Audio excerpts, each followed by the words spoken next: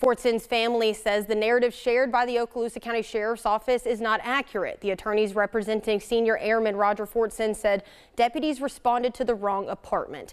As News 13's Courtney Evans tells us, they are calling on the Sheriff's Office to fix the story. I walked through the door. I see a black folder with a pen, and I see 3 men in blue Air Force uniforms. That's when I knew my child was dead, before any word was uttered. Last Friday, senior airman Roger Fortson was shot and killed inside his off-base apartment when an Okaloosa Sheriff's deputy responded to a disturbance call. His family and attorneys representing them say there was no disturbance at his apartment. They took from this Air Force a good guy. They took from his community back in Atlanta, Georgia, a good guy. They took from his mama a good guy. They took my gift. They took from his little sister Harmony and his little brother Andre a good guy.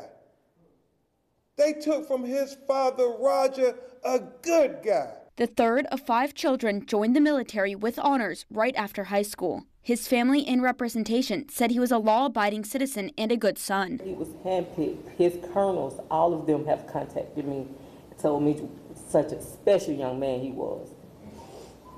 Even when I got sick and he wanted to come home, they told him no,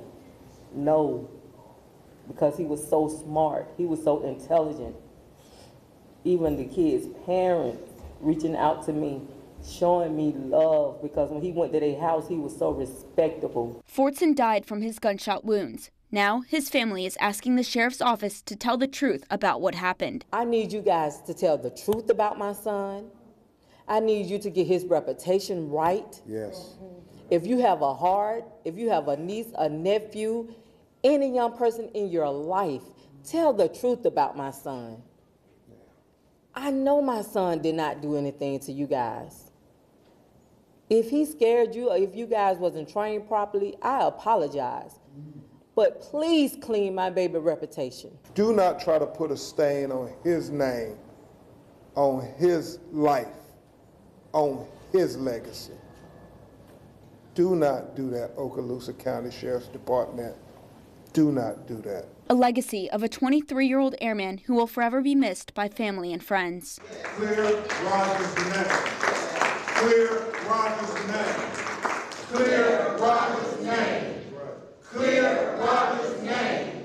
In Okaloosa County, Courtney Evans, News 13, Panhandle Strong.